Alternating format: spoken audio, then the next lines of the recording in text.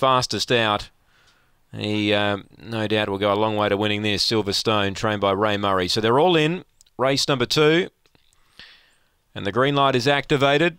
Set to run. First favourite winning Slippery Jack. They're set.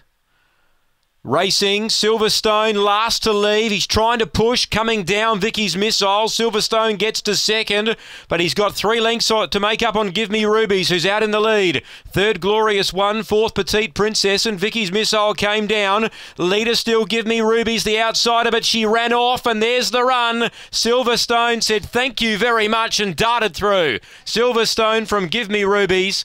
Third, Glorious One. Fourth, Petite Princess, and unfortunately Vicky's Missile came down soon after dispatch and has failed to complete the course.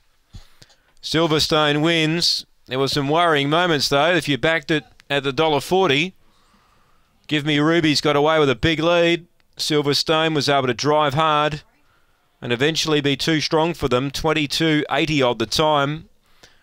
Unfortunately, Vicky's Missile came down and didn't complete the course, and that left 4 runners. And in the end, Silverstone has been too good for Give Me Rubies. And Glorious One running third, 22.85 the run. 5 is fourth, Petite Princess.